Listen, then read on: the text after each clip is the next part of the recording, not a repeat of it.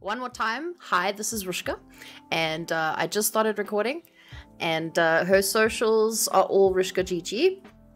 She's on YouTube, Twitter, Instagram, and Twitch. So do go give her a follow, please. And I don't know who needs to hear this, but it's not case sensitive when you Google things. So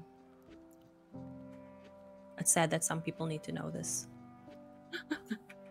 Love her hoodie, dude. When I saw her, I was like, I actually want to go get a hoodie now, but it was too late. Thank you. It's from H&M. Like very pretty. Ago. It looks very cozy, like soft. Is it soft? It's soft. Oh my god. Gentle on the skin. I need more hoodies. Oh fuck it. Okay. All right. We are here to interview Rushka. For me, a very prominent South African female streamer and content creator. And if you guys have some questions, I will be allowing some questions. Feel free to put them in the chat. We will look them up. But for my first question is there's going to be very basic questions, and then there's going to be more personalized questions for you. So my first question is super basic. When did you start streaming? Streaming. I started streaming, I think, in 2018. It was very casual at the time. I mean, it still is. But yeah, 2018. And then I took a bit of a break. I think I took like a 6-7 month break, and then I got back into it. Yeah. I think late 2019. But yeah, it's been a while. Nice. And then let me just grab this question. I have like a bunch of keywords. I don't write questions down because then my brain wants to automatically read all of them. So I'm just going to grab the actual keywords here. Why did you start streaming? You can tell us about that, Salon. Why did you decide streaming? Yeah, so obviously for like various reasons. So when I first started, I was already doing content creation. I think I've been doing content creation for like over 10 years. Oh wow. Yeah, it's been long, but it wasn't necessarily gaming stuff. When I first started content creation, Blogger was out. So for those of you that are too young, what Blogger is, it's one of the very first OG blogs out there. And back then it was like a very niche thing. You did it just because you were simply interested in whatever you wanted to write about, whether it's poetry or fashion or whatever. It wasn't the sort of influencer sort of thing that you see today. People blogged because they wanted to just express themselves or they were creative. There was no sort of end goal of being a celebrity or being sponsored or whatever. It was just this community of creative individuals who just wanted to share whatever they were passionate about. And I really liked that. So one of the first bloggers I discovered was Tavi Gevinson. I don't know if you've heard of her, but she was a fashion blogger and her blog was called The Style Rookie. And I was obsessed with her. She was this 14-year-old quirky fashion lover, and she was so unique. Her style was so unique. She would take something like a hanger and she would like wear it as a necklace and like big floppy hats and whatever. And her style was like so well documented in that she ended up getting invited to like New York Fashion Week and Paris Fashion Week and that. So she was just by having fun, she was doing all of that. And I was like, this is really cool. And I was always like into fashion and that. So I actually started with otaku fashion. One of my first blogs was called The Rookie Analyst because I was studying mathematics at the time. So because I wanted to be a data analyst or a data scientist, and I like fashion, but I'm a rookie at it. So I called myself The Rookie Analyst. Yeah, that was fun. Otaku fashion. I'm still into like the Harajuku style and otaku fashion, but not for me personally, just looking at it. So I had a bit of a weeb blog going for a while. And then I kind of got over like fashion and style blogging. I didn't like the whole having to constantly take pictures of your outfits all the time. It became a bit exhausting after a while. And yeah, it started moving in the direction where it is today, where influencing and that is very superficial. And I didn't like where it was going. So I was like, this isn't really my thing anymore. And I took a bit of a break from that, just closed my site down and stuff. And then I focused on studying more. And then I've always been into gaming and whatever. I think when I probably got 800 hours into Fallout 4, my partner was like, why don't you just stream this? You're playing it so much. Why don't you just stream it? And I was like, actually, because we always spitballed like how we would get back into content creation because he's a sous chef and he's always wanted to start like a food blog or whatever. So we always used to spitball ideas of what our next sort of joint project would be. And it was like, you game so much, why don't you just stream? So obviously did my research and stuff, and that's when 2018 I got into Twitch and whatever. And that I was still just doing casually. But I think when COVID hit, that was literally like the worst time because at the start of COVID, I lost my job. Everything was just going wrong. And that's when I had all the time to focus on like gaming content creation and that. And that's when I actually started making short form content. And you can still find like 15-minute YouTube videos on of like my first streams, which is like Outlast and that. Because I knew I always wanted to play like party games and that. And yeah, that's how I got into streaming, was thanks to me losing my job and COVID and stuff. That's when I really got into it. Obviously, things have settled down a lot for me now. I'm back at a full-time job, so I can't do it as much as I used to. But I at least try and get a video or something out at least once a week because I'm very passionate about what I do and love doing it. So yeah, we make a plan. That's cool. That was really cool. Thank you. I would also like to ask you, when you first started, not the blogging per se, but when you first started like streaming, what was your startup setup? What did it look like? What were you using? I don't even know if I can remember that far, even though it was only like 5-6 years ago. I don't know. But it was cheap stuff. I think we got I don't know if you know Ava Media, but they had like the stream bundle kit, which was like a capture card, a webcam, a mic. So I got all of those. It was like this little bundle on Takealot. I think now it's like more expensive, but back then I think it was like 600 Rand to buy. I think it's like 3,000 Rand. I don't know why the price went up that much. So I just bought a like El Cheapo setup, but I always had like a decent PC. I mean, streaming, when Fallout 4 was released, like you needed to have a decent, I think 970 or something. Correct me to run it. But yeah. But at that time, that was like, considered a heavy game. So I think I had like a AMD PC first. So I'm not even going to remember what the name of the graphics card is because they've got weird names. It's like a RX whatever. But then I quickly moved over to Intel, and then the GPU I got straight after that was a 1080, which was like a bit of a bump from what I had. But yeah. Funny thing is, when I was playing Battlefield 4 for like a few months, I didn't realize that I was using my onboard graphics instead of the graphics card. And I was playing it fine the whole time because, again, like I've always had bad eyesight, right? So I didn't like notice how cuck the game was and whatever. So I was playing on onboard graphics, Battlefield 4, for a very long time. And then like one day I just looked at the back and I was like, something is not right here. And then I plugged it into the graphics card and then I put on Battlefield 4 again. And I was like, oh, I fucked up badly. The fact that your PC was actually running that game without being plugged into the graphics card, though. Listen, this was AMD. That's why like no one can talk about shit about AMD to me, because that onboard graphics was it was running. Yeah. Oh, Wally. Hey, Mom and Rushka, you're both amazing. Thank you, Wolfstorm. Thank you. Do you prefer...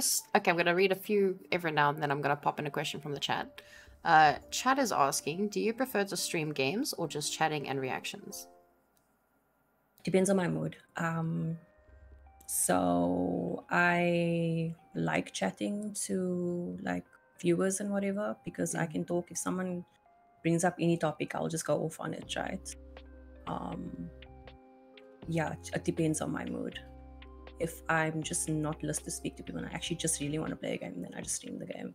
And then I'm a cuck streamer because I'm ignoring my chat all the time. But, like when I do wanna chat, then I chat knows how to entertain themselves. Sometimes you just need to stream a game and enjoy it and check on your chat every now and then. No, I do. I get it. Yeah. So it really just depends. Yeah. Follow up to my question just before that. What does your PC setup look like now? Like your peripherals that you're using for streaming right now compared to back then? What's different is I've got a soundbar, I've got a switch now. I was just gifted this Rode mic from Bum. I still need to set it up. I know. Thank you, Bum. Thank you so much. Yeah, I picked it up this morning. I still have my 1080. I've got a hell of a lot of hard drives. I've got 2 SSDs now. Upgraded my monitor to a 144 hertz monitor. So even that was like, whoa, okay, that's nice. So my next upgrade would definitely be, I think, a graphics card. And then the CPU also needs an upgrade. But this is pretty much the same setup I had over the past 5 years. I think I maybe got more RAM. I was on 16 gigs. I'm on 32 gigs now. But yeah, it looks lekker. And I didn't have this mic arm, but I think one of my, not my first, maybe second or third Twitch payout, I got this mic arm, which I'm very proud about. That's cool. Wally is saying, I still have the same setup I played Fallout 4 with. It's saying, please let me rest when I open a game. Wally, you need to upgrade your beat. Wally's my brother, by the way. Oh, that's cool. Welcome in. Yeah. Wally's my brother. And turbojet engines start when the gaming laptops are on. Yeah, listen, yeah. My PCs, the fans are yelling at me now. Oh yeah, I got a gaming laptop as well, but that's my work laptop. But I managed to convince work to give me a gaming laptop instead. It's a Lenovo Legion 5. Ooh. So I've also got that. I considered making it like a streaming PC, but then I read up on all the effort involved with that, and I was like, nah, that's okay. I'll skip that. Okay. All right. What's your favorite game to play on the stream? So, like, what's the game that just gives you those feel-good vibes that you'll always play on stream without a doubt? Minecraft. I love Minecraft so much. And off stream? I think any like RPG single-player games like Fallout. Yeah, Hellblade was so good. Well, I streamed Hellblade, but those type of games I like to play offline. You just get to like focus on the game and you don't have to pay attention to chat. You just muff there in your oni looking cuck and stunk, and you don't have to worry about missing anyone's messages, and you can listen to your cuck songs also without anyone judging you, you know. Yeah, it's changed my music before the stream as well. I was playing like, not like heavy metal, but metal. Yeah, you can't listen to what you like. You have to have this balance between keeping chat happy and yourself happy. So. Yeah. And because my music taste is like all over the place. So like one second I'm listening to like, I don't know, Killswitch Engage. And then the next minute I'm listening to like country or whatever, or folk music. And Jim's going to be like, are you okay? What's going on? Yeah. Well, not to mention the fact that we can't listen to music on stream anymore.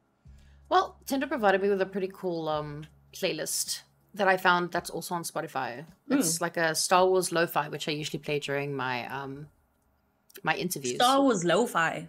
Yes. You want me to share it with you? You're saying that to me. What the hell? Star Wars lo-fi. Star Wars lo-fi. 58 songs. I said, how many genres do you want? And they were like, yes. Okay, share, copy, link to playlist. I'm actually going to put it in the chat for you guys. Do you have my chat open? Yeah, I got it. All right, there we go. Thank you. You're welcome. Star Wars lo-fi hip-hop. Let me just save this now. And it is DMCA, wada. Okay. Favorites. Cantina Band. Achjena. Solden is asking here, don't know if it has been asked, but if Rushka had to meet a brand new young creator and could only give them one tip for their content, what would it be? Yo, I can give them a lot. We've got a badass over here. Where do I start? Network, but also gatekeep. Which isn't good advice, like, but with my experience, before people like misunderstand, don't gatekeep everything. But I've had ideas that I've shared with people. Oh, okay. No, I see what you mean. Yeah. That gets stolen from underneath me so quickly. Or I was a bit confused when you said gatekeep, but I understand now. Yeah, no. Gatekeep your ideas until you've implemented them. Do not share them with people. Even if it's just in passing or you're casually mentioning it, people will steal that shit. Not to mention, like, even in like the first week of me posting a certain thing, right? Or me just creating some sort of like habit or trend for myself, I quickly notice how other creators will pick up on that and they will start finding ways to implement it in their stuff, which is fine. Like imitation is like a form of flattery or whatever. But then you get others that just flat out copy you, and it's like, come on, seriously, just put a bit of a spin on it at least, whatever. Yeah. So gatekeep your creativity and your ideas, and then don't be such a perfectionist also. I think it's important because a lot of people, they start out and they want the best everything, and they'll stop themselves from streaming because they don't have the best computer or the best audio. Just start, right? Yeah. And I think this is also very important. A lot of people getting to streaming, they're like, I want to stream, I want to do this full time, but that's all they do. They stream and they in-stream, and that's it. You can't find any offline content of theirs. They don't have a portfolio to show anywhere.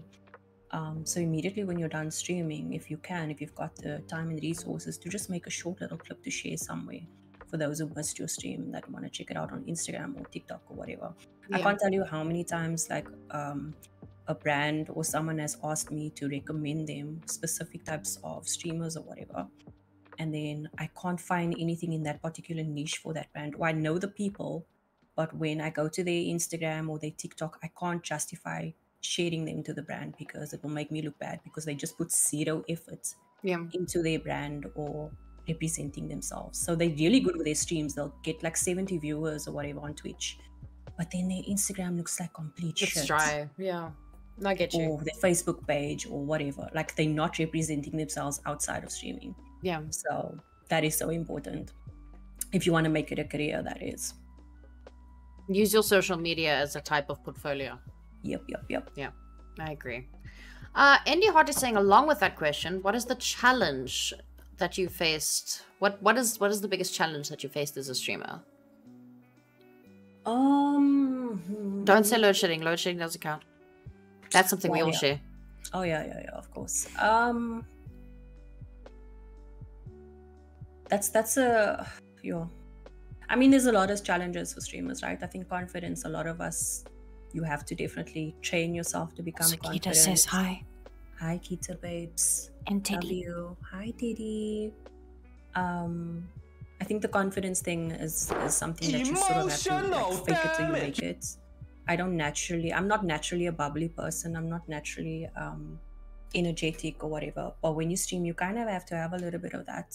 You can't sit like, I'm like a very droog person, right? My humor's dry. I'm dry. I'm chill. I'm so monotonous. Even in the way I speak, my voice is usually like, but when I started streaming, I had to like learn like how to be a little bit more interesting or exciting. And that obviously messes with your confidence. Being like putting yourself on the public platform messes with your confidence a lot. People will point things out about you that you don't want to know about. You get roasted all the time, which is funny, but sometimes if you hear it repetitively, like it does, like your confidence, you have to have a solid confidence and self-worth if you want to do this. I think that's one of the biggest obstacles. That's personal obstacle. I think another obstacle is especially that those who don't have the finances or means, it's incredibly difficult to do content creation if you are struggling to get the right equipment. Or like editing, you need beefy equipment, right? You can do it on your phone, but that's going to take so much longer than having a beefy PC with Premiere Pro or Vega or whatever you use, right? So I find that a lot of content creators that don't have the means, they've got so many other setbacks aside from what everyone else deals with. And it's bullshit and unfair, but that's life. Yeah. I don't have that problem anymore. So when we all started out like that, right? Yeah. And now thankfully I can use my Photoshop without my PC crashing and whatever. There was another point I want to bring up, but I forgot. So hopefully I remember just now. We can circle back to it. Having confidence is to stream is a big thing. It is. I want to say there's probably people who like mask, who've been masking their whole lives and maybe find it a bit easier to put on that bubbly face when they are streaming. But it is still just as exhausting when you get off stream. I don't know if you have this thing where you end your stream and then you just sit in silence for 5 minutes. Yeah. You just sit quiet. You just sit there like 5 minutes because you just need like quiet. because you just realized how much you were talking, and it was like you were constantly filling in the silence and that. Yep. So yeah, it's a lot. I don't think a lot of people realize how much toll it takes on you, especially if you're an introvert and you're not really a talkative person. And that I make it sound like the worst thing in the world, but streaming is amazing. I love it. Yeah, It is. No, it's just it's got its challenges and its difficulties and a certain amount of effort that you need to put in to make it work, you know. Unless you're super effort. viral and established, you have to be yeah. Another thing that frustrates me is people who experience like viral success. And this is me being like shady, for but I don't give a example? fuck. Yeah, no, I'm getting there. I'm about to be shady in like 3, 2, 1, and I don't give a fuck. But there's a lot of people that got viral success off of 1 or 2 videos, and then they like skyrocket when it comes to followers. But their content is lacking, and it's very frustrating to see brands like work with them just because they've got those numbers or whatever. Yeah. And then you see like smaller creators that are putting like their heart and soul into their content that are just getting flat out ignored and just Can I put myself on the chopping block here quickly? No. Please. Okay. My TikTok, for example, right? It used to be a lot more active, right? And I put some spicy, angry things on there and some happy things and some cute things. But one video went viral on my page. It got almost 1 million views. Yeah, yo. I must go look at it. And now it's just me saying that I'm gay for Call Me Chris. Like, that's it. That's all the video was. I love Call Me Chris, but listen.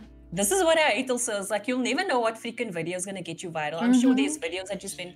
Wait, I open up TikTok to go in. I'll put it on a notepad to go and find that video. I'm sure that wasn't the video that you put the most effort into that went viral. No, funny. Not at all. I literally just stood there and I was like... Because I stitched a video of hers. And I was like, please, can you please just reject me now? That was the video. That was it. Did she respond? She did. Call me Chris, you better respond right now. She did.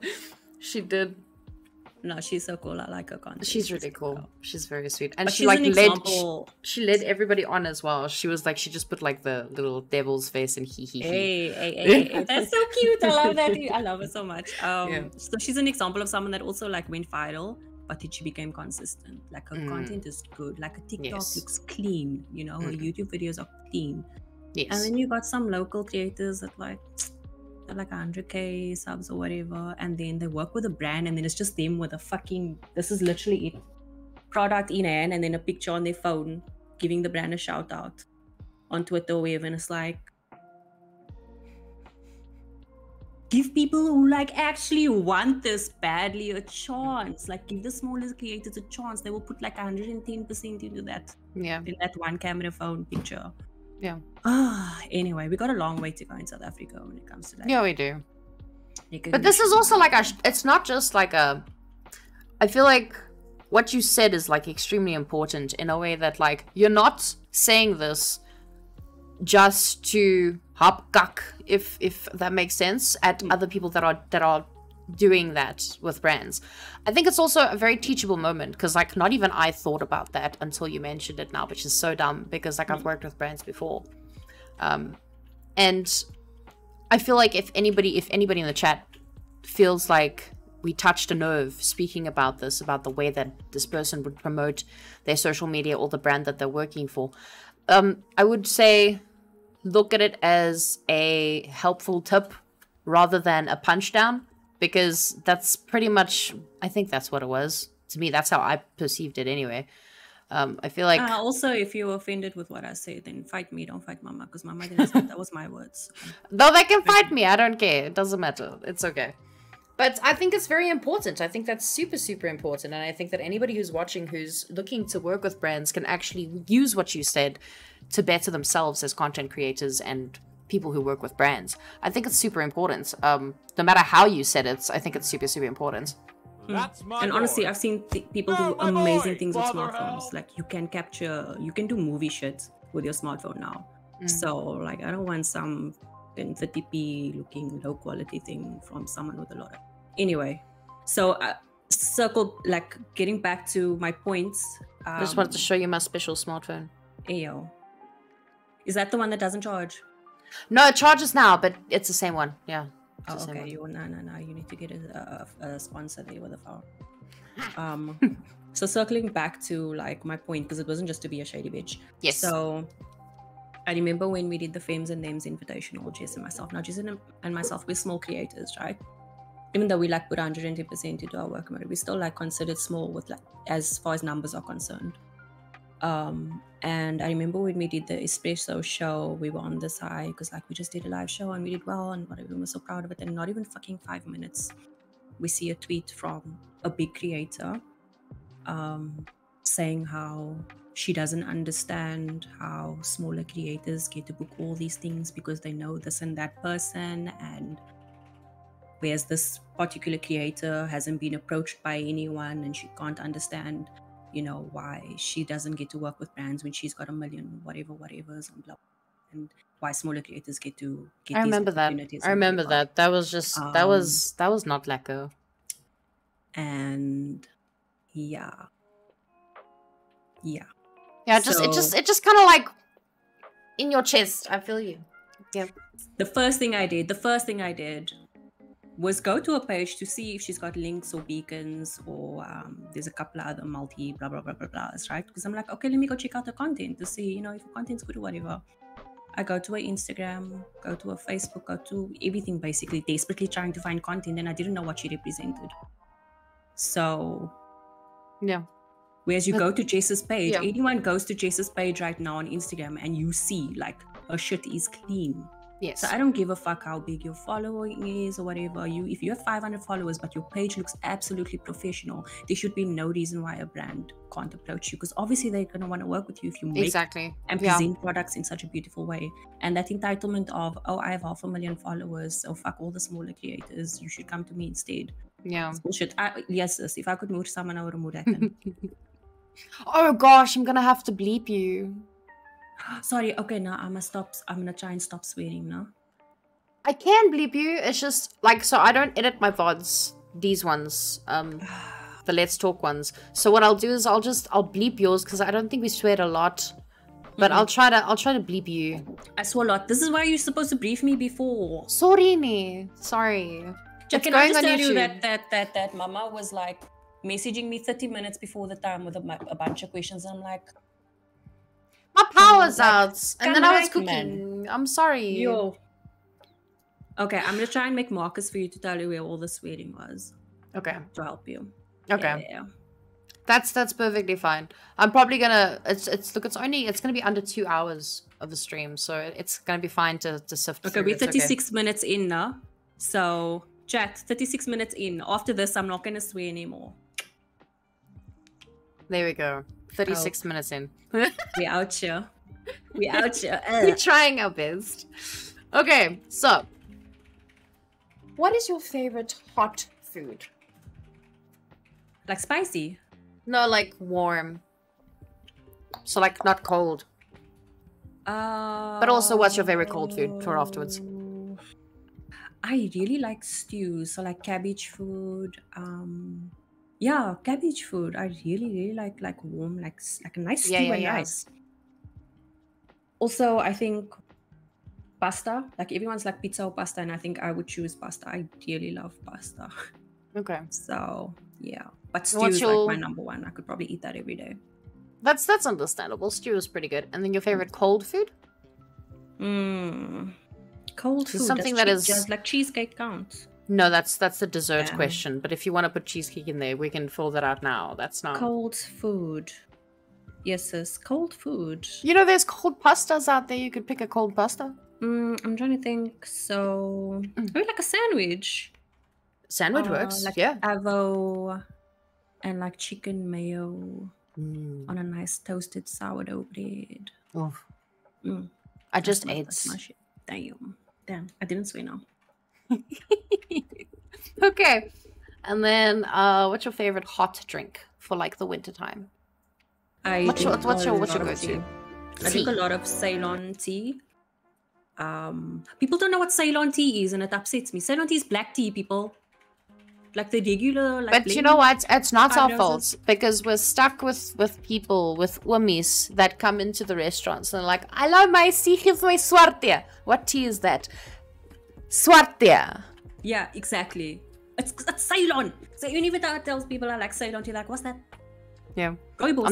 No, it's not rooibos. I didn't know either No, because you I know. just know it as Swartia. I was actually, you know what? I'm actually a little bit freaked out now because yesterday I was wondering what the fuck they meant by Swartia. What is the actual name for it? There you go. Now you know it's Ceylon. Thank you. So I like that with a little bit of milk, no sugar. And then maybe black coffee, like in the mornings. Today I treated myself to like a cafe au lait kind of thing. But usually in the mornings I'll just have a cup of black coffee, no sugar. I don't have any sugar in our treats. Yeah. And when I'm really list for something sweet, then it's all hot chocolate, especially in winter. Oh, a nice cup of hot chocolate. Okay. And then what's your favorite cold drink? Coke Zero. I like Coke Zero and I love orange juice. Okay. Hey, Nuclear. I hope you guys are doing good. You'll find that I don't have like a hard favorite in anything. There's always like options. Like I don't have like a hard this and that. Yeah. Kita's saying that you must try. Remember that curry that I told you about before stream? That Kita's mom made? She's saying you must go try it. Her mom's cabbage curry. Cabbage really curry. Good. It's really good. Like we call it kwolkos, no? Your moms make the best kwolkos. I love stews, chat. Yes, yes. It was this now with the cold weather. chicken curry cabbage stew. It was so nice. Oh, it sounds nice, Kita. Please come bring your mom here and make me some food. Oh, now I just ate, man. I cannot be salivating for no reason. All right. And now your favorite dessert. Yeah, I like carrot cake, I like cheesecake and peppermint tarts. There's this thing that Woolies does. It's called a milk tart cheesecake. You can only find it at the cafes. They found a way to mix milk tart and cheesecake into one thing, and it's magical and it's amazing and it's the best thing ever. And then Lumnos does a dessert cake called a Fabiola. Oh, I know. I know that. You know one. Fabiola? Yeah. I don't know how to describe it, but it's like custard and milk tart with like a biscuit bottom and yeah. I think like a cream on top. I don't know, but it's just the perfect mix of everything, and it's incredible. So you are like a sweet tooth person, but more towards like the, not chocolates, but more towards like the, I don't know how to explain it. Man. Cakes and desserts. I love cakes and desserts. So I must bring you a dessert hot if I ever sugar visit you, is what you're saying. Yes, I got you. For sure. But like sugary drinks, I'm not a sugary drink person. Like my Coke must be 0, my Sprite must be 0. Even juice, sometimes I'll water it down. My coffees, my teas, no sugar, which is weird because I'm like, oh, no sugar in my tea, and then I'll have like the fattest piece of cheesecake with it. Oh, I don't know. But you're compensating. You're having something with no. Yeah, there you go. Balance. Perfect balance. That's perfect. What is your favorite season? Like time of the year? Autumn.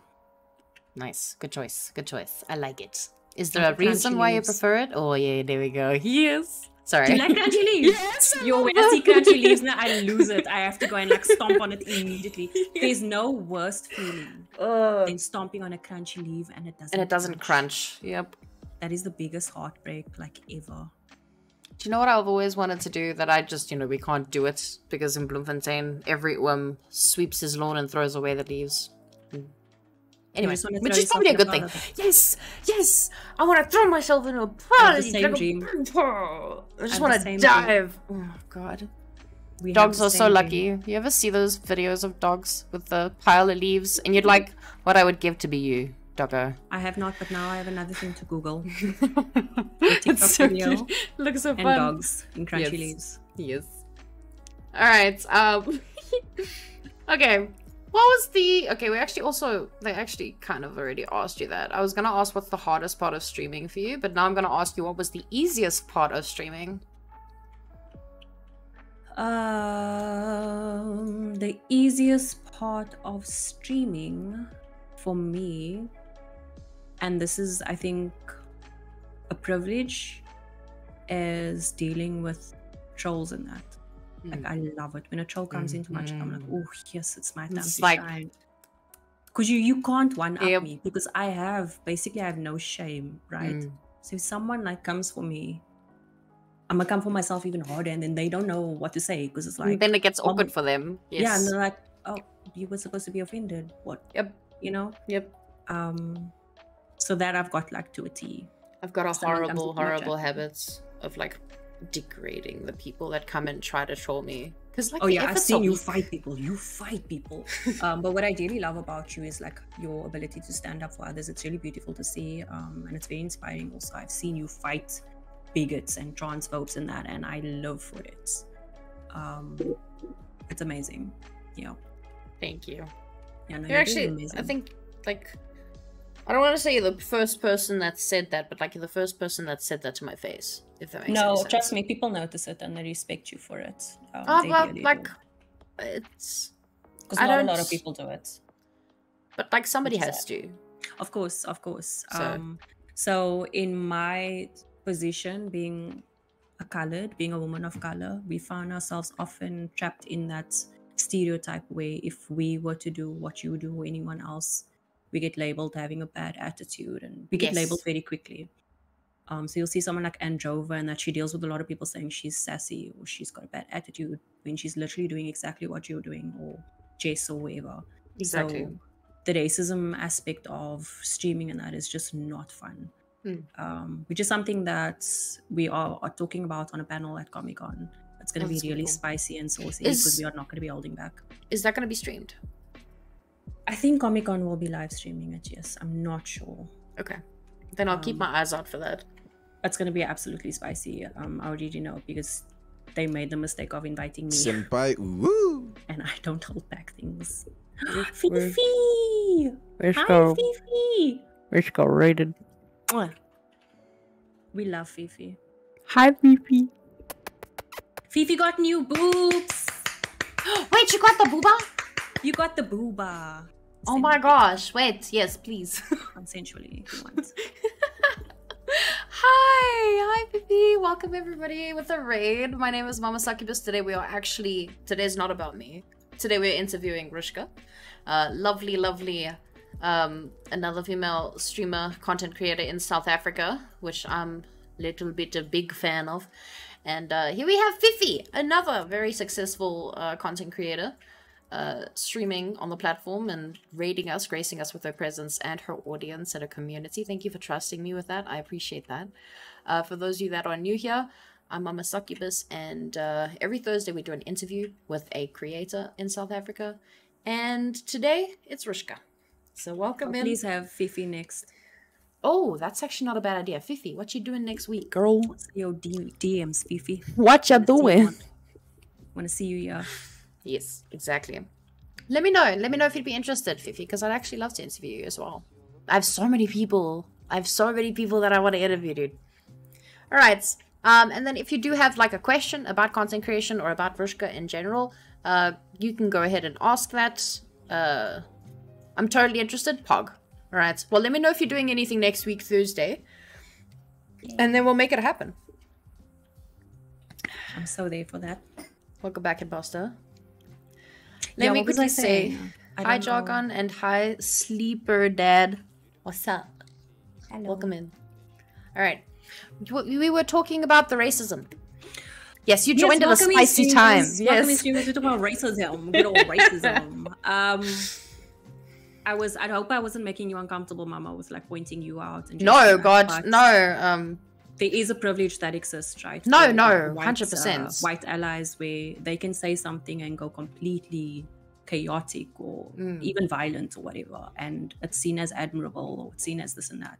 Yeah. The moment someone like me or Wanjova or whoever does it, then You're seen as like dramatic or over the dramatic, top. Or, over the top, unnecessary, sassy you. attitude, all these buzzwords all the time. We get a lot of pushback, which is why it's so important to have white allies, because you're seen as human, right?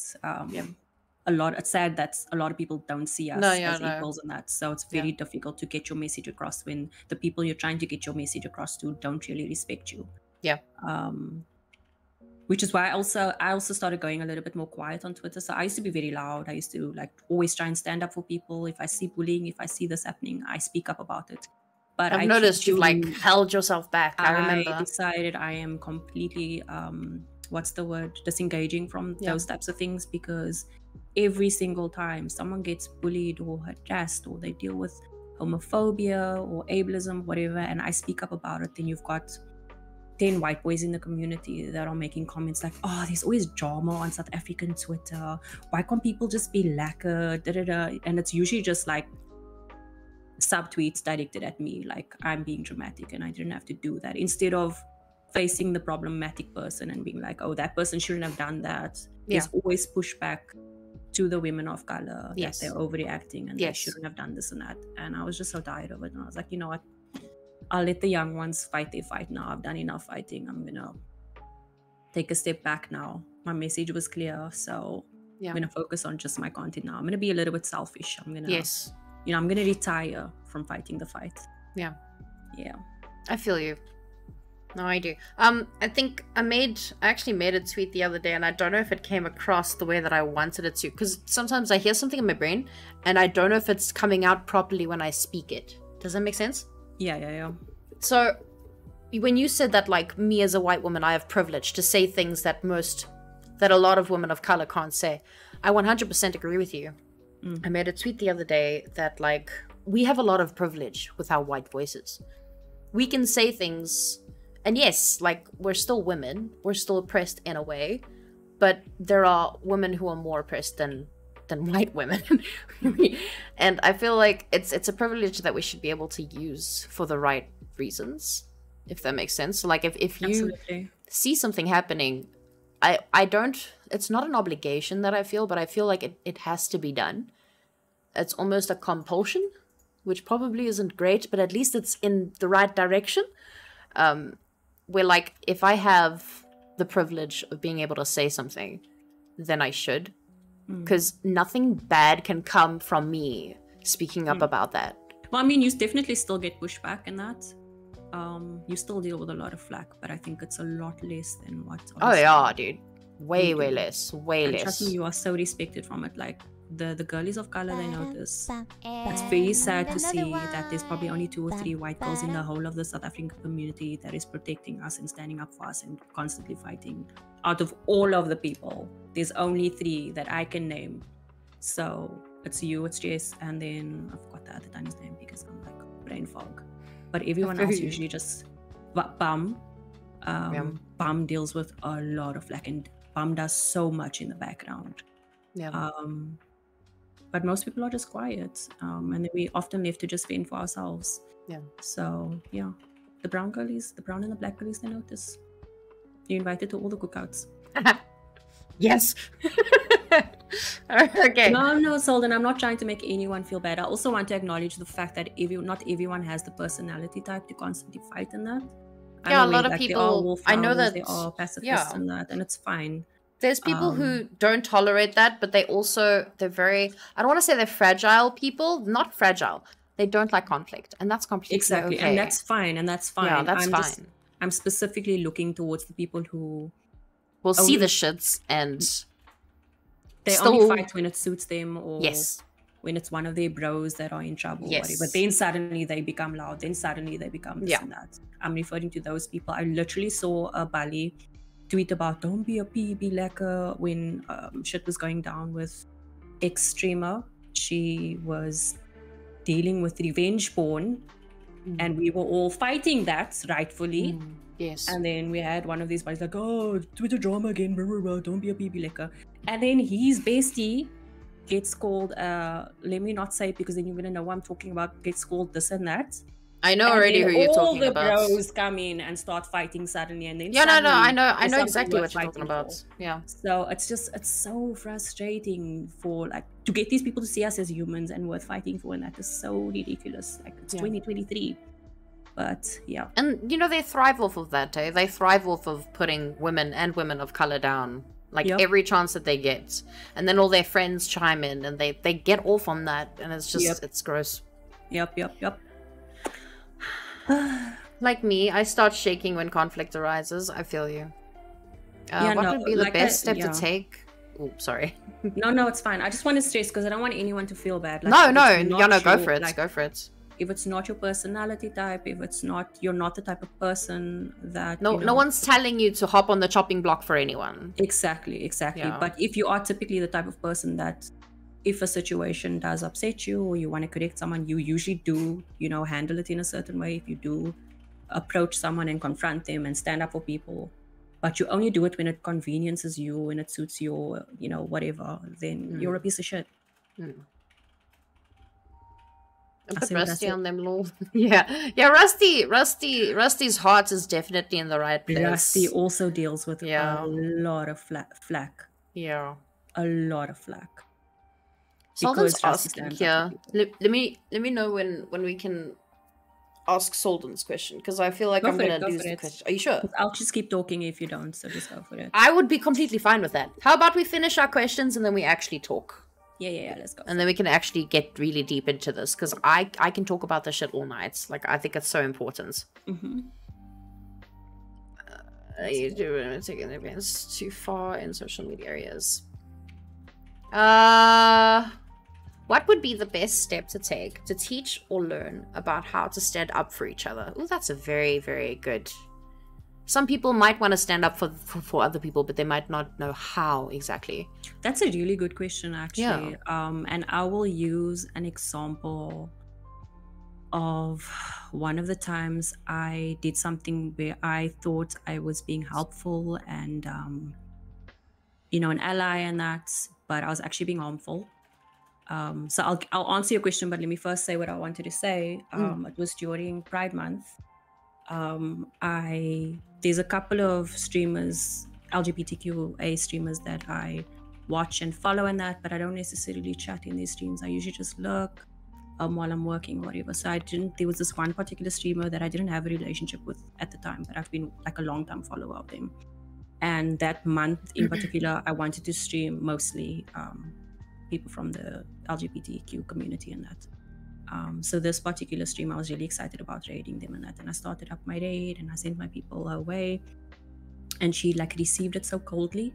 And I was so hurt and angry because I was like, wow, like, what did I do? She was just like, why'd you raid me like that? And I was hurt and I was angry at the time and I couldn't understand what the hell I did wrong, because I was like, wow, I'm trying to be an ally and you're being a bitch to me. I was like ranting. And then I spoke to someone of the community about it. So, okay, let me, because I'm being a bit vague here. This person was trans, right? A trans woman.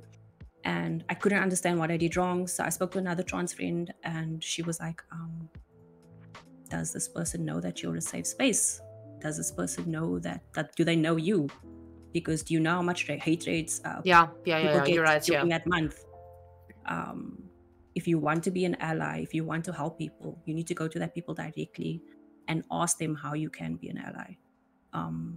Because a lot of the time, if you don't understand a community or if you don't experience what they're experiencing, a lot of the time your helping can actually be harmful. Yeah. So when my friend told me this, I was like, oh my God, I'm a piece of shit. Like, why didn't I even think of that? But I can't possibly think about that because I've never experienced it before. I've never had to deal with, I've been fortunate I never dealt with a hatred. So I completely understand if I put myself in that person's shoes, this seemingly new person comes in and raids. What are their intentions? You don't know. So yeah, to answer your question, it's always just best to ask someone like, hey, how can I help? Even if it's not to be loud and fighting people publicly or whatever, if it's something to do in the background, which by the way, another thing that Bum and a few people do in the background, you can contribute to that as well. So it's just they don't really, you don't have to fight people on Twitter. You could be part of a team that handles things behind closed doors. Yeah. That also helps. But message people being like, hey, are you okay? How can I help? Is there ways that I can assist, or what can I do going forward? It's always good to have conversations with people. And I feel like from first experience, like I wanted to be an ally for as long as I can remember. But I think one of the most awkward conversations, which was very necessary to have, is asking my friends of color if I'm stepping out of line. And it is a bit of an awkward situation, but it's definitely a necessary one, because you don't know if your efforts might have good intentions, but you don't know what could come of it. So you need to make sure that you're doing the right thing, which is why, like, I've asked most of my friends that are people of color to like call me out if they see something that I've said that is out of line, even if it's in defense of people of color. Yeah. Or even though I'm part of like the LGBTQ plus community, I've asked them as well to like please call me out if I've said something that was like out of line, because you don't know, like, yeah. And there will always be a blind spot if you're not like living like the experience, that you will always have a blind spot, and there will always be something that you overlook and you just can't possibly think about. 100%. So speaking to them will always be helpful. Yeah. So I think that's a good thing. Speak to somebody that you know is going through what you're trying to help with, and ask them what would be the best way to help. Yeah. Hey, kitty cat.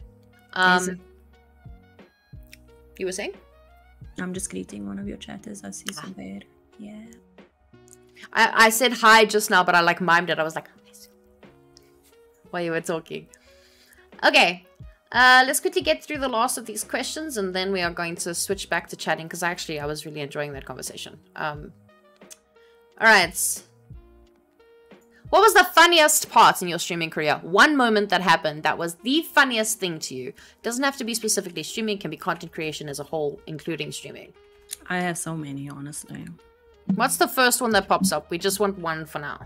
That time I threw up on stream. You threw up on stream? Yeah, the VOD's still there. Not the VOD, the clip. Someone clipped it and I never bothered taking it off. And I love how it's actually such a huge deal, but it goes so underrated all of the time. People are worried about me messing milk on my keyboard. I literally have a clip out there of me throwing up.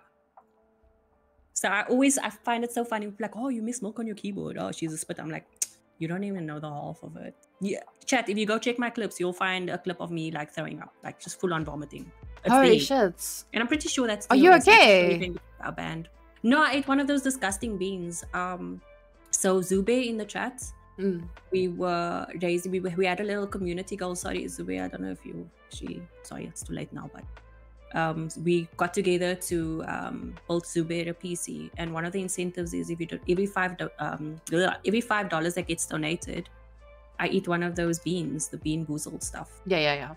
And this particular flavor was canned dog food, and I ate it and I just hauled. But luckily I grabbed the bucket in time, and it was just like, whoa. And then obviously chat was like, they clipped it and they laughed at me. That's mean though. I'd be so worried. They checked if I was okay after laughing. Oh my god. Yeah, I was fine. It was funny. It was a funny moment. So that was like one of the moments that stand out for me. And every time people are like, oh, why are you eating cereal out of a Lay's packet, or why are you doing this and that, I'm like, are you new here? Are you new? You must be new. Okay. Ooh, is there anybody locally that you would like to collaborate with that you haven't yet? Anyone. If it could be anyone local. No. I was fortunate enough to collab with all the Lekka people already, or people that I find interesting or whatever. There's a lot of big names out there that are actually booster. So yeah. And then I don't know if Caramel Gamer counts, but I've kind of already yeah, dude, it does. Of course, no, it I actually collabed with Caramel Gamer. I was supposed to marry Caramel Gamer in GTA when he was doing that roleplay thing. So he was Babatunde and my character was Frankie, but he was so put off by my character in GTA that he refused to marry me. Oh. But the whole plan was to get married to me in GTA, and that we're gonna have like this big wedding, and then he dumped my character Frankie because I was too weird. I was too weird for him. But my whole goal was to make this character as weird as possible. So technically, you succeeded. Technically. Oh yeah, absolutely. Mission accomplished. So he's a runner. So he had his vanilla wedding with his hot whoever he found, and that vanilla wedding. I love how you're calling it a vanilla wedding. Vanilla wedding. Babatunde did not appreciate Frankie. So Frankie was a freegan. You know about freeganism, right? No, what is that? It's people that scratch in bins and stuff to find like food and that, and they just like eat from bins because that's like free food. So freeganism is people that practice like bin hopping, and then like food that I've seen people grab stuff that's practically brand new that stores just throw off the shelves. So that's I get that. Yeah. So that's freeganism. So Frankie was a hardcore freegan. Babatunde asked Frankie out on a date and to go grab coffee, and then Frankie's like, oh, I know a spot, and then Frankie took Babatunde around the corner to the bins, and it was like, look, let's find some coffee. No, Caramel broke out of character. He was like, what the fuck is going on?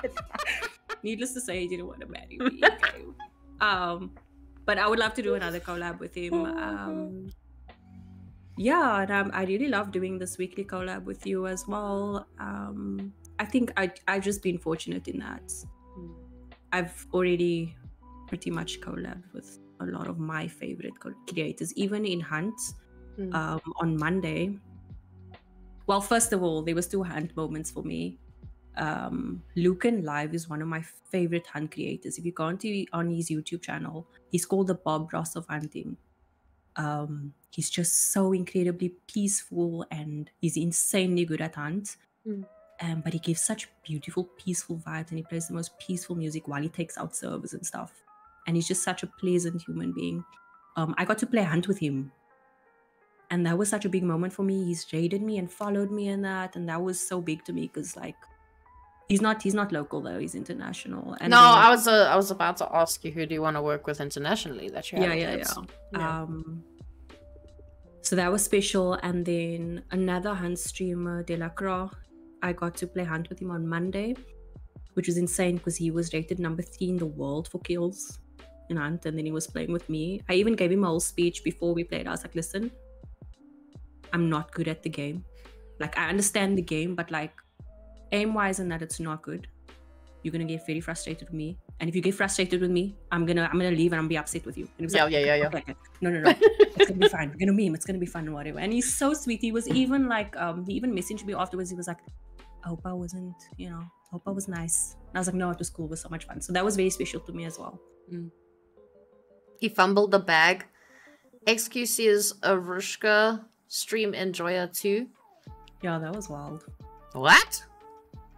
XQC watched me play a bit of Overwatch during the event. That was wild. And of course I wasn't playing well because I don't play Overwatch, so I didn't know what I was doing half the time. So it's fine though. Yeah, that was a big moment also. That's cool. Yeah. All right. That's really cool. And then here we're getting to the very, very important questions now, okay? All of these were important. No, these are the most important. Except for the racism one. Okay. Marvel hero. Which Marvel hero is your favorite? I like practically I like Doctor Strange. Oh, okay, that's cool. Okay, yeah, no. Just because what he can do. Like, yes. Favorite Marvel supervillain? Thanos. Yeah, I like Thanos. I love Thanos. Okay, cool. I get his motives. I get why you want. No, me too. Don't get me wrong. Favorite DC hero? Batman. Nice. And favorite I really DC... love that Batman is a human just like all of us. Yeah. But is easily one of the strongest superheroes. It's pretty cool. Yeah.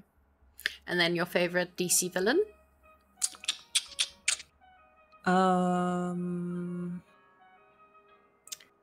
don't know actually. I don't think I have a favorite DC villain. They're all kind of well, I'm gonna offend someone, but they're all kind of generic, you know. They all have the same sort of formula. Probably Bane. I think Bane was the most interesting to me, but that also could be just because of the movies. It was acted out so well. Like I would say Joker, but I feel like Joker's such a generic answer as well. What's yours? Poison Ivy. Ooh. Yeah. I've always been a fan.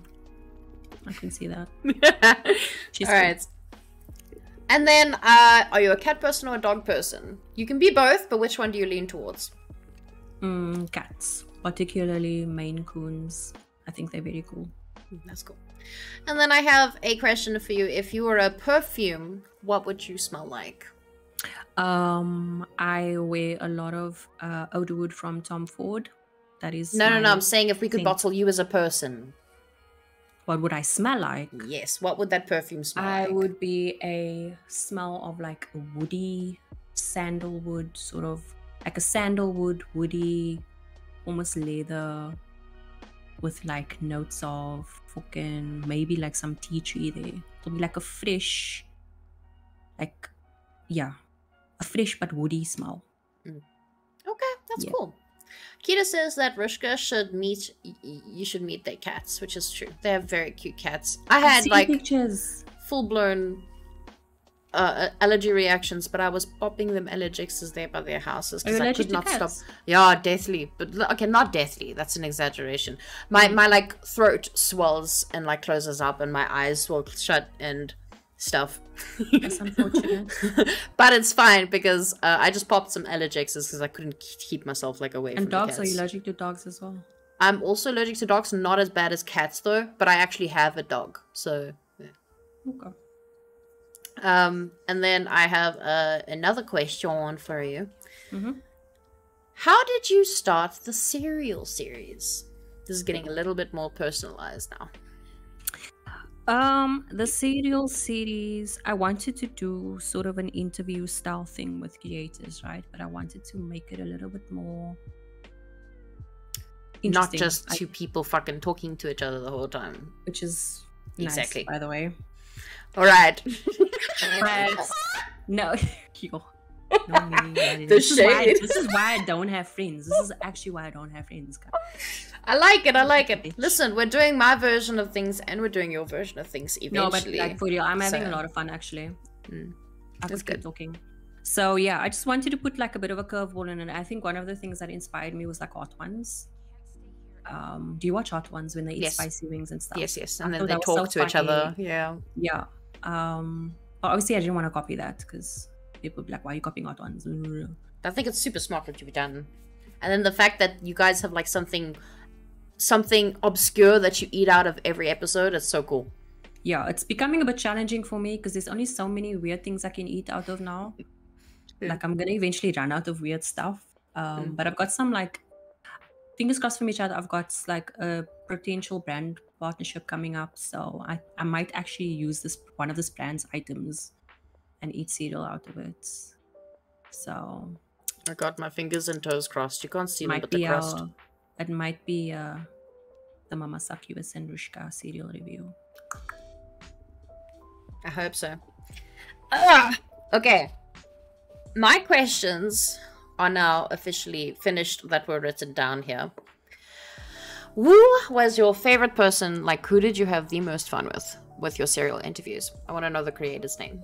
Yo, you're gonna hurt someone's feelings now. No. I'm just saying, like, which one did you find the funniest? Like the funniest interaction.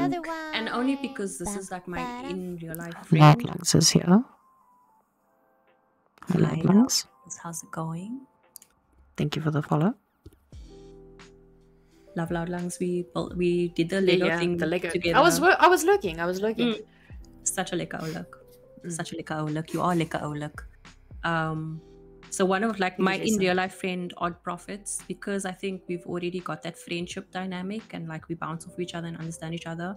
It was more of us just sort of having fun and just naturally like the conversation was just flowing and it was a lot of fun and we were just laughing and talking gag. That's cool.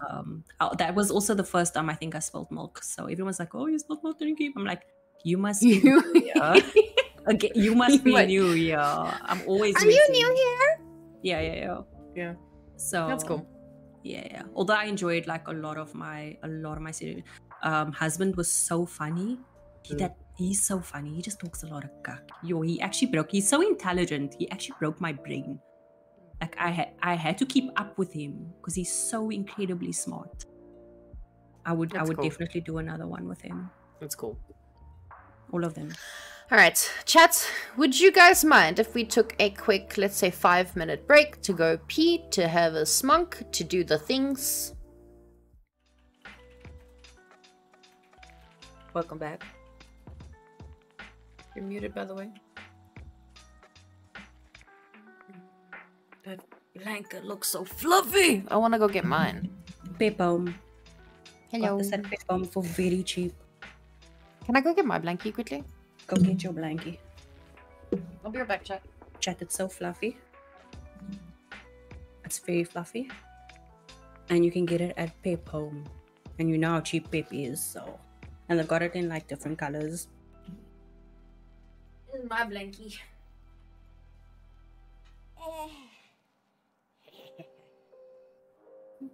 Hey. Look at us, comfy hour. Yeah, boy.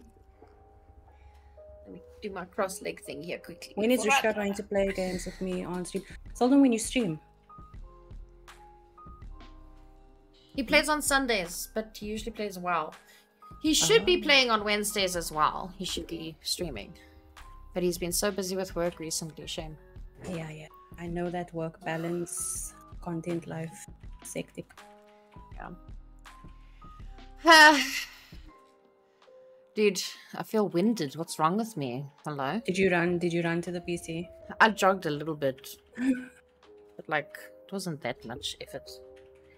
I don't know. Okay.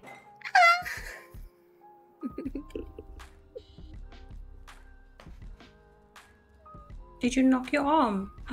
Oh yes, sis. Oh no. No, Mark, stop being so cute, I swear. Why must he always make other partners look so cocky? Yes, sis. So tired of him, like being perfect. Mark, I don't even know how. I don't even know how he saw that. Because like he's got his headphones on. I usually can't hear much when he has his headphones on. So I don't know how he caught a glimpse of that. I'm Mark and I pay attention. I'm so perfect. With my kind eyes, my kind soul. Legit, dude, you need to meet him and you need to actually look him in the eyes. No, Mark... because I will actually melt because he's got such, even like on his stream and that, he's got such a kind like presence about him. Like angelic almost, you know what I mean? I explained it the other day and I figured this was the perfect way to explain it. Solden has the kind of stare where like every time he looks at someone it looks like he's falling in love. Did you watch Mean Girls? I did, yes, I did. There's an episode where I think his name is Nick. Oh, I'm gonna have to find the episode because I'm gonna butcher the explanation. But there's this old Asian man in like a sauna or spa or something where Nick like goes to the spa and he's just chilling and he's just venting to this older Asian man. And the man doesn't say a word. He just stares at Nick the whole time with kind eyes. And then every time Nick like looks back at him, he starts healing, you know? Like he just gets clarity and like he just keeps talking like it's his therapist or whatever. And this man just looks back at him smiling every time and nodding his head. And Nick's like just going off like... Yeah, I rewatched the tattoo stream today for when we did the Let's Talk with Kale. Oh yeah? And we were doing the tattoo thing and it was his turn to like get a tattoo. And he was like this because the tattoo was here. So he was lying like this on the table. But he was like looking up at her. And I like moved my camera because it was on his arm. So I included his face. There was... just the way that he was looking at her. It was so beautiful. I was like, you guys need to see this. You need to experience what I experienced. And I put the camera up and the whole chat started frothing and melting. Oh, not us melting for your man's dear life. I know. We could all melt in unison. It's okay. Oh my god, this... this is so nice. I love this blanket so much. So what is your favorite hot beverage, by the way? I haven't been asking you any questions. Yeah, but you see, like, this isn't about me. This is about you, girl. What's your hot beverage of choice? Coffee. Black, milk, sugar, what? Coffee with a dash of milk and 2 sugars. Okay, oh, that's sweet. This Not one really, takes I it with suppose, 3. And, like, I think his kid sometimes takes it with 4, depending on the day. I used to have it with 3, because, like, my parents both have 3 sugars in their coffee, so I learned from them. But recently, I don't know, I like a strong coffee. So the more sugar you add, the less... It kind of takes away from the actual coffee taste. Yeah. I get that. I used to do 2 sugars in my drinks, and then when I gave up sugar... By the way, if you give up sugar, do you know you get sick? Like, if you give up anything in your diet... Yeah, it's like a withdrawal. Yeah. I had hard sugar withdrawal symptoms. I felt fluish for like 2 weeks. And now if someone accidentally puts sugar in my tea or coffee, it actually tastes so unbearably sweet. Like, I can't do it. Which is, again, so weird because I literally eat so much cakes and desserts and stuff. So I can't explain it, but I can't do it in food or... I can't drink coffee if it's too sweet. I always leave like half the cup there. And then I feel bad. But... no, I definitely understand what you're saying, though. I've always been a fan of, like, really strong coffee. Hi, wee bad. And, I don't know. So, like, I was a barista for, like, a year and a half. Ooh. So, and I've been like in the food industry for like a decade. So you know your stuff. Yeah. And so like for like a whole year and a half, I was just drinking like filter coffee every day. And then I left that job and I was still a barista, but then that place closed down during COVID. Very similar situation to like yours, you know. And I went back home and like every cup of coffee that I made myself tasted like shit, and I knew why. I was like, oh, I'm gonna have to add like an extra fucking spoon of this shit until it feels good. Was it like weak ass coffee? Were you drinking like Frisco? Weak ass. Okay, no, I like Frisco. I can make surprisingly enough. So I know how to make cappuccinos, but with Frisco and re-coffee. To where you don't know it's Frisco or re-coffee. Darkwing_Duck12 just resubscribed for 33 months. Have an awesome stream. Shit, fuck the Prime alert. Let me. Thank you. I appreciate you. Let me play this Prime for you. Let me pause my music and we can play that for you. Give me 2 seconds. You've just activated your Twitch Prime on Momosaku's channel. Have you ever wished that you could still directly support your fave streamers, even on those rough days? Well, if you've linked your Amazon Prime to your Twitch account, you get to do exactly that by getting 1 free subscription every month.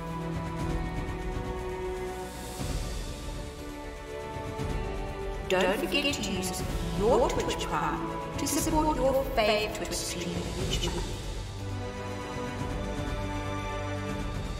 And thank you that this month's Twitch Prime was used right here.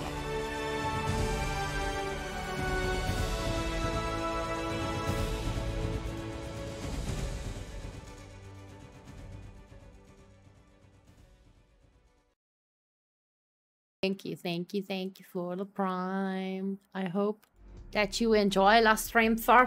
Thank you for 33 months. Holy freaking schmackamole. Thank you. I appreciate it, Darkwing. Where were we? I don't even know. I don't know. Ah, coffee. There we go. Oh, yes. I had I moved into like my own place since my divorce after that, because my streaming like really took off. And I lived by myself, and eventually like I ran out of coffee once. And I was for like that whole week, I felt so shit. I felt sick. Did you like get the withdrawal? Yeah. I didn't even know that I was addicted to caffeine up until that point. I was like, I feel so shit. You see, I feel so tired all the time, and I feel like I'm getting sick, but I'm not getting to the point where I'm sick, you know. And my mom was doing like a drive-by, and I was like, bring me coffee. And she brought me like a little tub of coffee. Oh. And then all these symptoms just stopped same day, and I was like, am I addicted to this shit? That's when I first realized that I have a caffeine addiction. So it's crazy to think about these kinds of things. It is, right?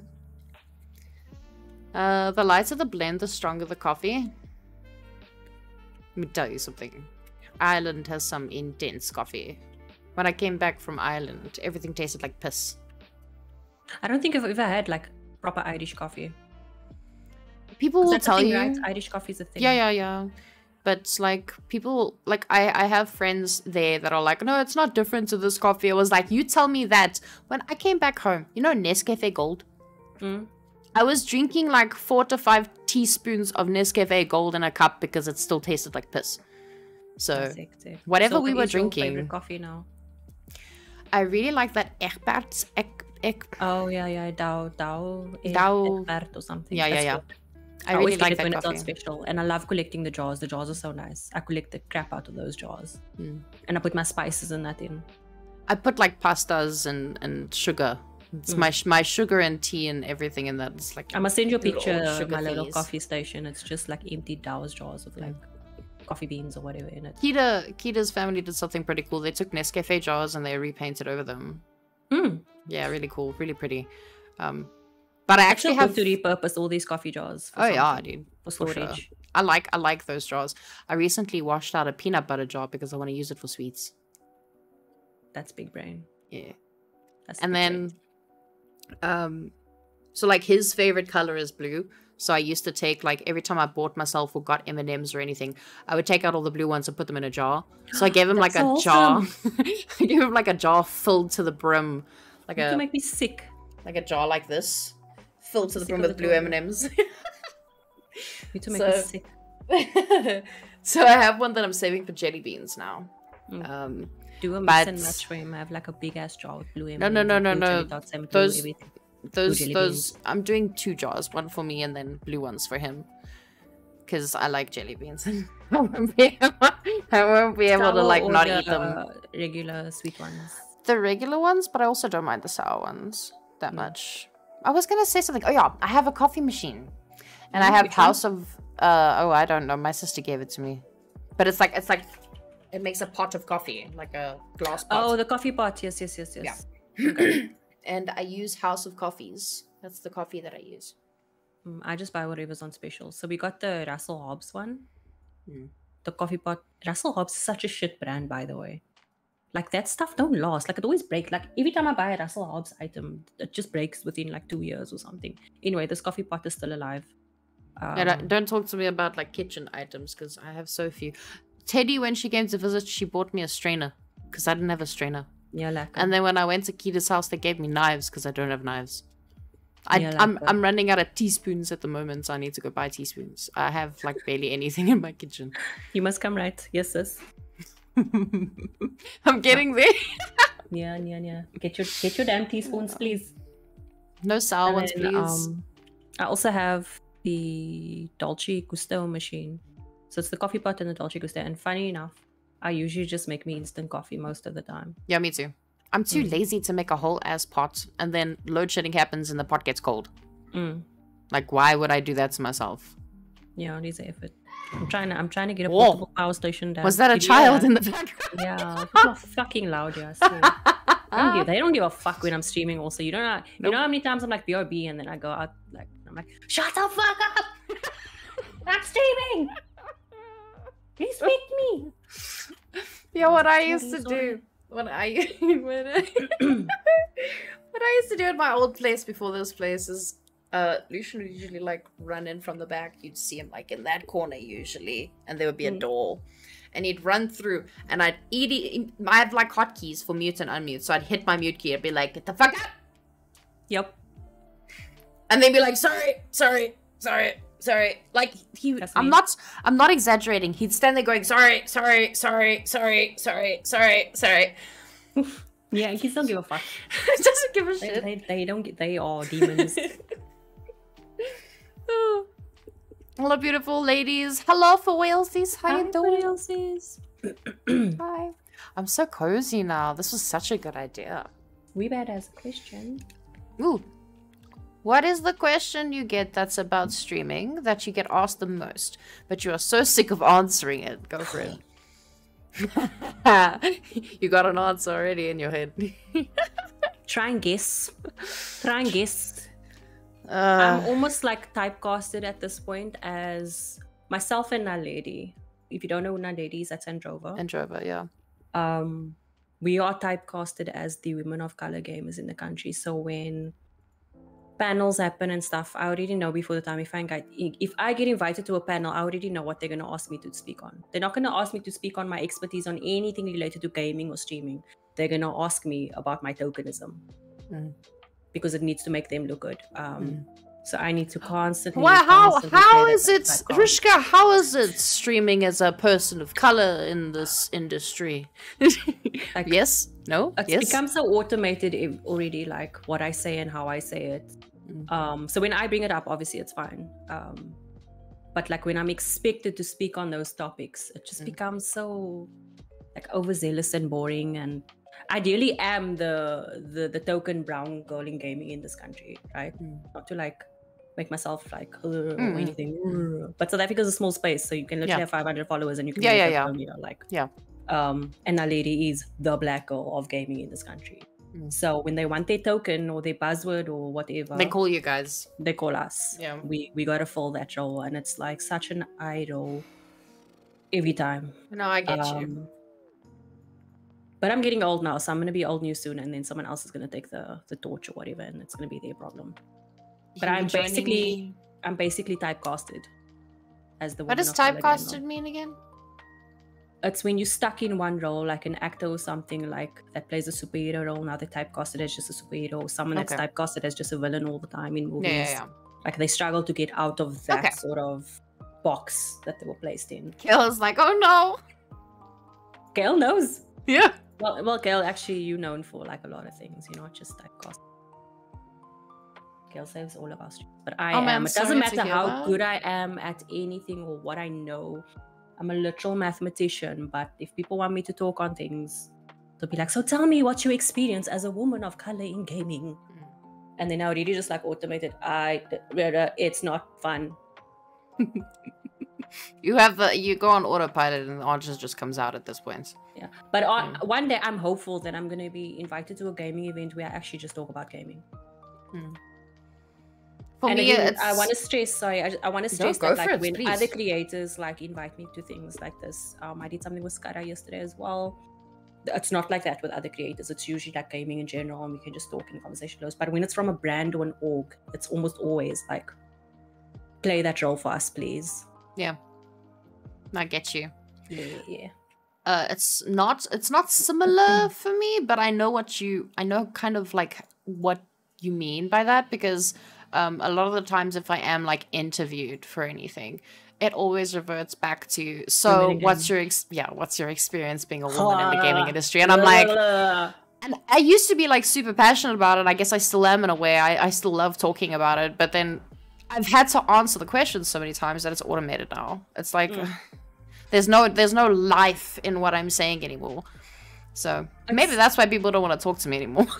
So this might be like a hot topic or controversial opinion or whatever. We love controversial opinions. Bring it. But I genuinely feel like women of gaming, it's not a thing anymore. We're not unicorns anymore. We're not special. It's completely normal now. We've been normalized for a very long time. So I don't know why. I don't know if it's capitalism or something, if it makes people more money to make it a thing still. Yeah, I feel like it's not a big deal anymore. The harassment is, sure. Of course. But it's like being a female... In general, it's not specific to gaming or tech or anything. Yeah, being a female gamer is not a big deal anymore. No, billions of us do it.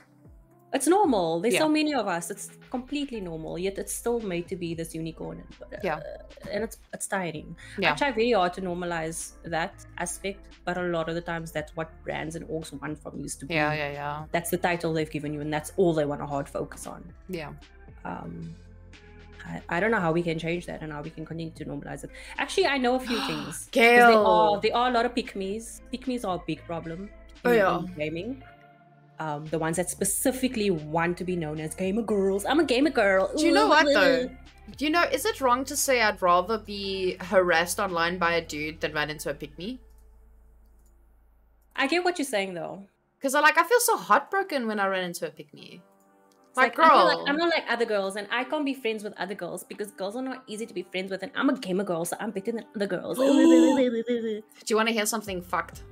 Yeah. I used to not be able to be friends with girls. But were you a pick-me? I hope not. To make friends with people in general, right? For whatever reason.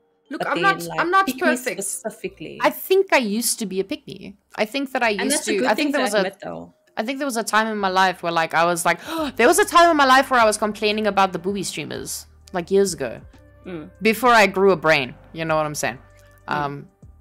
And boobs. So I have some opinions on that as well. And I used to be pretty bad. I used to say, all my friends used to be guys at school, but that's just because I was like a fucking tomboy, and a lot of the girls at school were Afrikaans, very prim and proper, and it was difficult for me to bond with them. So again, that's environmental, right? Yeah. Because where I was from, there was a lot of tomboys, so you probably would have had a lot of girls as friends. And you three tomboys in my whole school, and we were like hundreds in a grade. Thing. That's not a what's the word, misogynist or but the problem is it created from that, in the very, very beginning years of my streaming, that was my personality, was I never had chick friends. I was bad. I'm just one of the guys. I'm a guy's girl. I'm one of the guys. I'm so silly. I'm so crazy. I think I was a pick-me, and then I don't know what changed. Maybe I just grew up. I don't know. I was never mean to other girls. That was never me. I always tried to be friends, but I was also very scared. I was fucking terrified of women, especially in the gaming space. Most people are. I was fucking terrified, yo. I was like, I don't wanna. I was so scared that people would be mean. And especially when I was first introduced into the community, I was like, I'm so fucking scared to like socialize because I don't know if they're gonna like me. And you know, I'd rather just stay in my own little bubble rather than. But I'm so happy that I didn't. I've met so many wonderful, wonderful people and learned so much and become so much better than what I was. So yeah, whenever I do see a pick-me, like I'd rather run into somebody harassing me than running into a pick-me because my heart just kind of breaks for that person. Like, girl, we could have been besties. It does come from a lot of insecurity and overcompensation as well, I think. Yeah. Because it's so easy being friends with women. Like, women are so gentle and kind in general. It's just so freaking easy. And anyone that says women are bitches, women are this... I've heard men speak together. They are bitches. They gossip a lot. I've heard men get together and gossip. So it's not a woman thing. Like, it's an overall human thing. It's a general thing. Yeah. Gail said here, and I thought that was a very good thing. He says, gotta tell them, ask me questions as if I was a dude. I actually feel like I want to do that now. Because everything that I get asked, and I feel like a lot of, you know, chicks deal with this kind of shit. A lot of femme presenting people as well. Like, what's your experience as a female or a femme presenting person in the gaming scene? Those aren't the questions. I mean, I don't know how to explain it, man. I'm just tired of the same question over and over again. Yeah, I get you. It gets stale. It gets boring. Men are emotional and love gossip. Don't let anybody tell you otherwise. Honey, my partner behind me is the biggest gossip queen. When he gets home and I'm like, so listen. Do you want to hear the tea? And he goes, the neighbors? And I go, yeah. We all love it, honestly. Like, we all love tea, but it's just this whole idea that it's only for women and women are bitches and catty and women can't get along with other women because they're bitchy and catty. And it's just, I once at one of my previous workplaces, we were assigned like teammates or something for like projects and whatever. And I was assigned with this like very cool, sweet, friendly chick. And one of the men flat out said, as we were being assigned, he was like, you can't put them together. You don't put two women together. Like, they'll fight. It's just a bad idea. Oh yeah, it's like my grandmother still believes that two women can't live together. When I told him stink. I actually remember what I said. I was like, I'll rather her than any of you fuckers here. You all work on my nerves. And then the other guy said, he's like, now what did I do? What did I do? Why are you calling me out? I was like, if all of you and blah, blah, blah. And I was just like, Shalon, let's go. Shout out to Shalon. Like, let's go start on our project. That's cool. Is Mama sitting on a blankie? I am. Gail actually said something really cool. To be fair, society kind of teaches us to be pick-me. Femininity is portrayed as bad, so of course young women want to distance themselves from it, unfortunately. Absolutely. Yeah. I think a lot of women go through a phase, like, when they're very young, of like, not self-hatred, but trying to not with a lot of like shame everybody else. And I don't know if I want to touch on this topic on your stream, but if you grow up in a religious household, you got a lot of shame. Yeah. Like, you constantly being fed that don't act like a whore, don't do this or you're a whore, don't do that or you're a whore, all the time. So that self-hatred, it starts like at a very young age. So it's very easy to fall into the pick-me route, right? But the difference is, as an adult, when you become an adult, you should naturally want to learn to be a better person and grow and that. So I have very little patience with adult pick-me's. If they're teens and they're kids. Yeah, then it's like, you know, fine. I feel sorry for you.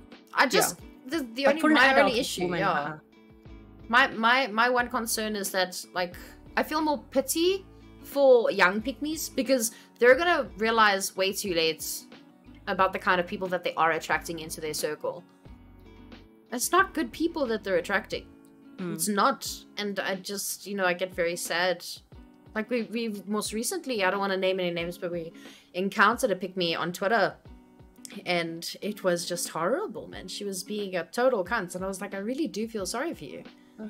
Like I do. But you're... Anyway. I do feel you on the religious trauma as well. I do understand that completely. We shouldn't get into that so much because I will go off on that. Dude, I've gone off before on stream. Really? Multiple times. That's hardcore, but I don't want to offend anyone. I genuinely, when it comes to religion, I don't like offending people because I'm all for if you are religious or spiritual, then that's perfectly fine. But you should also have the rights to speak of your religious experience. So, my only issue with religion are the assholes that are attached to it. And it's in every religion. There's always it's very patriarchal, the Abrahamic faiths. And with patriarchy, there comes problematic men, and problematic men ruin women and little girls. So if you're a woman in an Abrahamic faith with an extremist community, right? You're gonna grow up really messed up. You're almost definitely gonna be a pick-me, first of all. Yeah. So that's that on that. There's a lot of weird rules around what is ladylike. You have to grow up and realize none of it matters because it's more about control and not about raising a good woman. Exactly. Yep. 100%. Gail knows what's up. Oh, yeah. For sure. So I want to touch on the topic of booby streamers that you mentioned earlier. So, first of all, no hates. We praise women that want to get their bag. Yeah. So I love boobies, first of all. I think they're beautiful and amazing. Yes. So I F with women who are 100%. Oh shit, fuck. 2 minutes to load shedding, bro. Okay, let's wrap it up actually. Let's wrap it up. We you know what? We can do a part 2 next month. What do you think? Yeah, but just quickly, because people might get the wrong idea. Go for it. Booby streamers. I have something against pick-me's. Yes. Who are on the fence about it. They're kind of sneaky about it, but then they talk down on other booby streamers. And yes. Anyway, so she's not against booby streamers, she's against hypocrites. Yes. There we go. Alright. Guys, I love you so much. We all love boobies. The world is a peaceful place when there are more boobies in it. Yes, alright. I love you guys so much. Thank you so much for chilling with us today. Rushka, let's quickly find somebody to raid. Who are we seeing over here? I see Henrico's live. I'm just scrolling now. And I see... Oh, lordy. There's actually not that many people on my side. Tato Beans live. Yeah, sure. On the topic of boobies, let's go say hi to Tato. Let's go say hi to Tato's. Okay. Browser, please. Copy. Okay. All right. Why are you doing that? Thank you so much for having me. I had a lot of fun. I could talk for hours with you, honestly. Thank you for having me. I appreciate you coming on and speaking to us and all this good shit. And I hope that you have an amazing evening, because as soon as I stop streaming, I'm also going to disconnect from the Discord. So thank you for joining me. Yeah, I love you so much. I love you so much. Love you too, babe. Mwah. All right. Bye, guys. Have a good one. I love you. Mwah.